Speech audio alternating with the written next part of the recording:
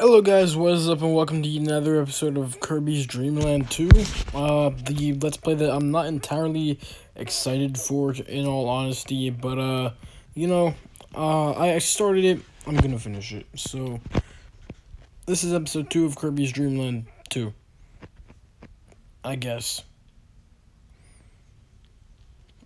All these retro games, I do have a hidden talent for, I must say. So, yeah.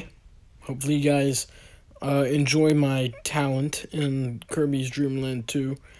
I know, like, the Castlevania Let's Play, that did really good because I was actually, like, surprisingly good at it.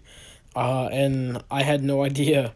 Like, I thought that I thought the game was just easy, but then I found out, like, oh shit, never mind, I'm just good at it. Yeah. Like, I got some compliments for it and everything, and, I was playing on an emulator, too. So who knows, like, what I could do on a console. Maybe I'll get the Castlevania world record one day. Because, I had a few slip-ups here and there, but overall I was pretty safe, you know. You know what I'm saying. Anyways, that's the first door in level 2 down. They're basically just worlds. You just call them levels in the Kirby games. The first one was the only one that didn't use that gimmick, but every game after that, they kind of have just like worlds basically, and the worlds are levels, and you just kind of travel through different doors, and yeah, your different doors all the way up until the boss, and that's your quote unquote levels. But let's be honest, it's basically just like the same system that they use in like the Mario games with the worlds and all that.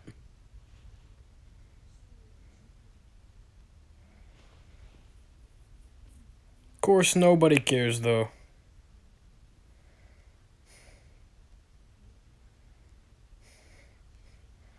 Oh shit, that guy's evil. I never would have guessed. Why would they place him there if he wasn't evil? You know?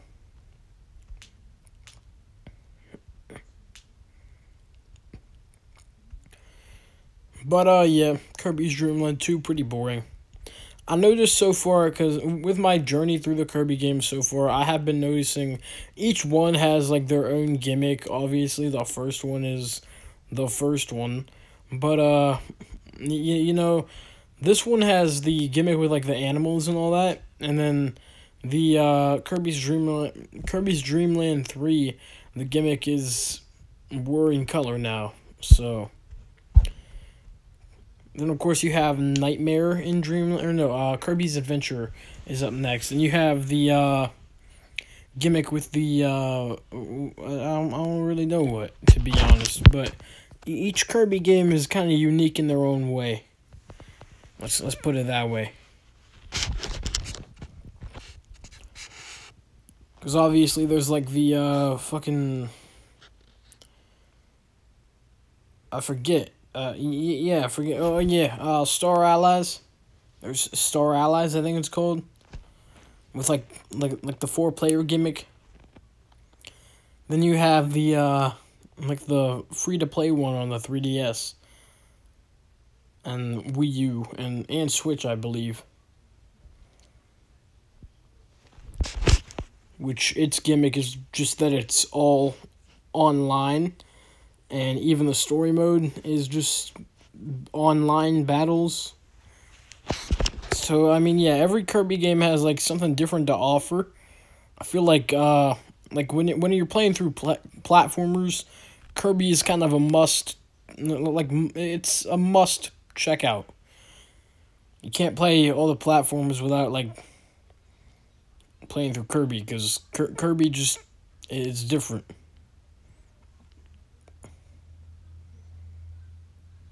And why is Kirby different? Because all the gimmicks.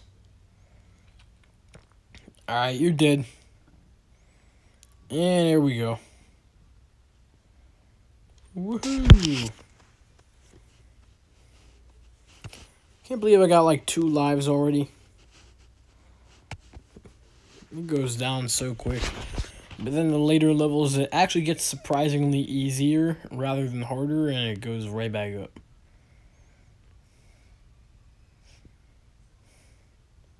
I actually did almost lose like a big chunk of my footage for this entire Let's Play, but I ended up keeping it.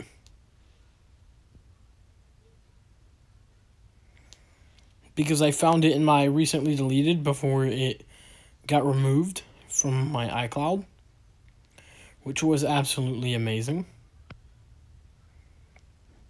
Because I thought that I was going to have to like steal footage from YouTube or something, or load up a backup file on my school iPad, like I did with the Castlevania Let's Play when I lost footage for World 5.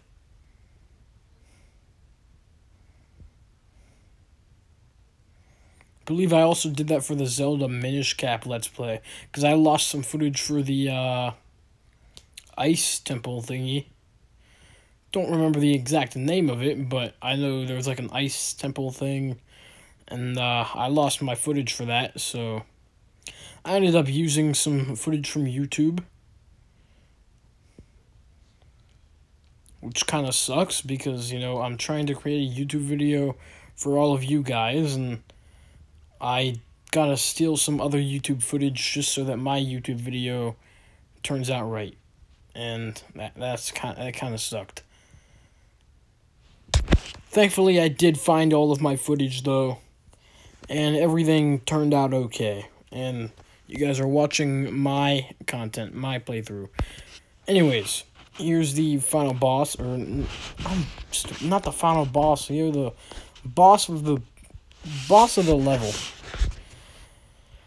It's like a hedgehog, I want to say. Yeah, I want to say it's like a hedgehog, but I can't really tell.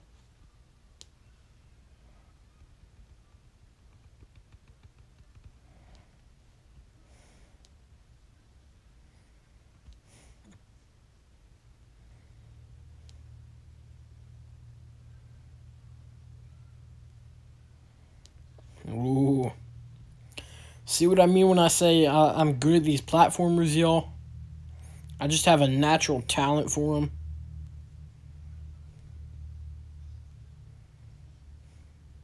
Of course, my controls weren't really working that well either. That kind of sucked. Alright, hopefully you guys enjoyed that. As soon as this little cutscene's over, I'm going to end the video. And, yeah.